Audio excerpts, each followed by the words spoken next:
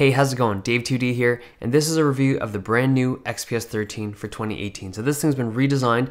It's got a fresh new look, and the original XPS 13, or I should say the previous generation of XPS 13, that style has been around since 2015. It's been around for a while. The design has gotten a little bit old, and they finally refreshed the whole thing. So this thing now comes in a new design. It's thinner, it's lighter, and it's significantly smaller than the previous generation. I think it's something like 24% smaller than the previous generation, which is very noticeable. See, on camera, or just if you look at it and pictures and stuff like that, you can't really tell, but when you hold it in person, especially if you compare it with the old one right beside it, it's a very noticeable difference in weight and in size, and I think it's a really nice looking device. So one of the best things about the XPS lineup is that they don't copy MacBooks, they just kind of make their own thing, and it's distinctly a very XPS looking machine, and I think it looks quite good.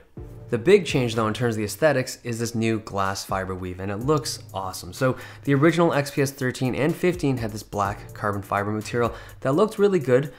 Honestly, I think this looks better. So the one difference though is that this material it doesn't have that rubber finish that the XPS 13 and 15 had from last generation. It was almost like a soft touch material. This feels just kind of like a regular, I want to say plastic. It's not plastic, but it feels kind of like a smoother and harder finish, which isn't as inviting to use. It's more of a technical material, but it does look really good. Now this material does have some kind of stain resistance to it. I tried putting some pen on it. It doesn't stain, like you can just wipe it off pretty easily. It's supposed to look fresh, and it does. I think it looks really, really good. So they've matched the white interior with the rose gold metal for the top surface. They call it rose gold, but it's much less pink than a lot of rose gold materials from other companies. And I'm rocking a D brand skin on mine because seriously, this looks super fly. Marble top, gold trim, white interior. I mean, this is fresh AF. One of the few complaints I had about the previous XPS 13 was the power supply. So this finally uses a USB-C port to charge it. I know the old one could use USB-C, but it included a barrel plug as like the AC adapter. I like USB-C much more for 2018. Now the rest of the USB ports are all USB-C as well, and they have a micro SD. I like the USB-Cs, and they include an adapter for USB-A connections, but I don't love the micro SD slot. I feel like it's something not a lot of people will use, but it is there in case you want it. Now in terms of the Thunderbolt 3 ports, they support 4 lanes of PCIe, and it's something that bothered some people with the previous generation. They only supported 2 lanes of PCIe for external GPU connections. Now you get all 4.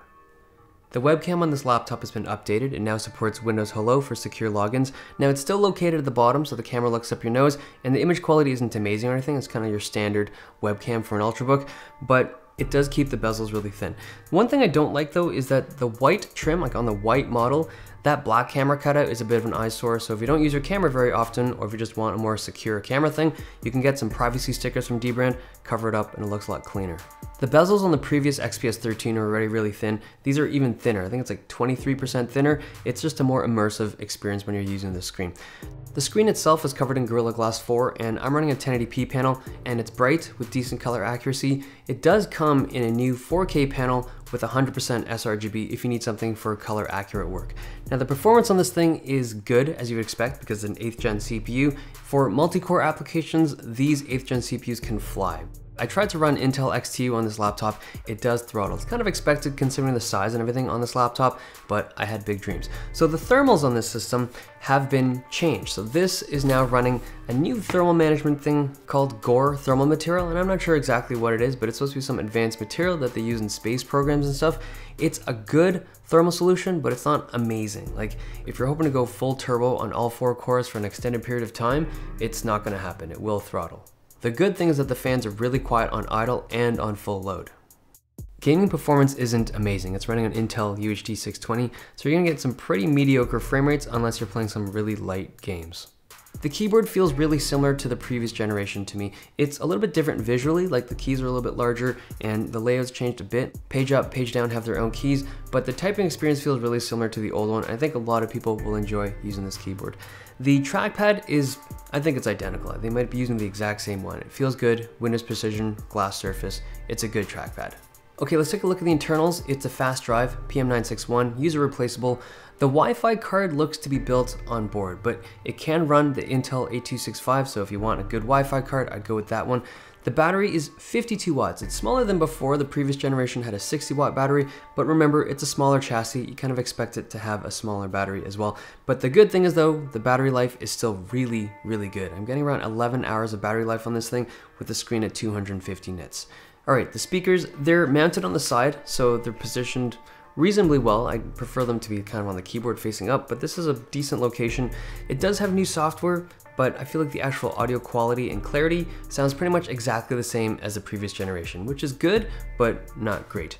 The coil whine, so people that are interested whether or not this thing has coil whine, I have one unit, it's a review unit, so this unit did not have it, but the responsible thing for me to say is that I can't tell yet. I feel like I would need hundreds of XPS 13s to be able to tell you whether or not this thing has an issue or not, but this particular unit did not have it.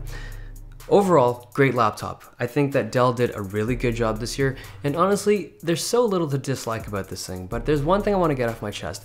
This was a redesign. They had an opportunity to make something completely brand new in aesthetics and in appearance, and they went with something that is just, it feels too familiar to the old one. So the old one was a good design, but if you didn't know that this was a new version and you had the black version, particularly like the black and silver version of this, you wouldn't be able to tell immediately that it was a new version, that it was a new updated version of the XPS 13 because it looks so similar. It is thinner, smaller, lighter, all that stuff, but I mean, you could have done something crazy, Dell. You could have made something like completely fresh.